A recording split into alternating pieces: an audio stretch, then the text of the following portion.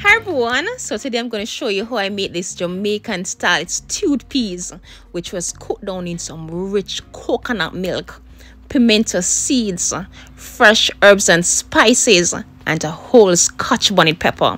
This was just absolutely delicious. So for my ingredients, I'm going to be using some nice salted pigtail along with some red kidney beans.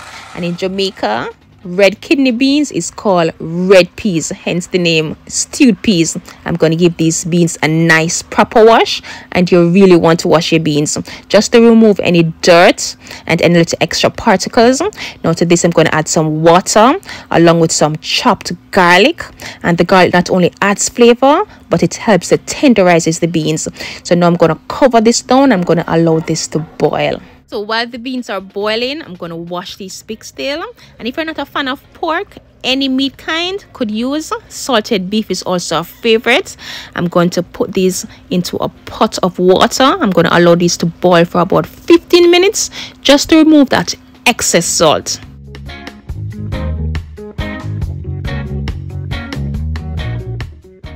So about 15 minutes of boiling and all that brine, that extra salt have been removed. Now I'm going to give this a rinse. Now I'm going to add this to the pot of boiling beans so both could cook together. Also to this I'm going to add some pimento seeds, yes, also known as allspice berries, which give this stew peas that distinctive delicious flavor. I'm going to cover this under the lowest heat and I'm going to allow this to cook until everything is nice and tender, and this may take about 1 to 2 hours slowly cooking.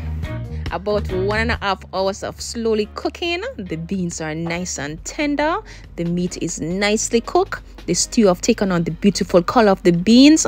This is looking good and it's not even done cooking as yet. Now it's time to season up this pot. Now to this I'm going to add 1 cup of coconut milk, yes, and this gives this stew peas that awesome flavor. Also going to add some fresh scallion and thyme, a whole scotch bonnet pepper, and some pimento peppers for flavor. So also to this I'm going to add some all-purpose seasoning. You're going to season your pot to taste. You're going to add some salt if needed, but this was just perfect. This was just absolutely delicious. Now I'm going to cover this under the lowest heat and I'm going to allow this to simmer while I make some dumplings. And these dumplings are called spinners, yes. And to all that's needed is some flour, a bit of salt, and some water. I'm going to knead this into a tight, firm dough ball.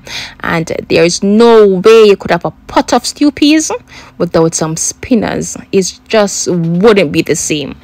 Now that we have created a nice dough ball, I'm just going to pinch small pieces. I'm going to roll that between the palm of my hands, just like this. I'm going to add those in, and these spinners dumplings not only complete this dish but it adds texture to the stew, giving it that thickness. I'm going to give this a stir. I'm going to cover this and I'm going to allow it to cook for another 10 minutes.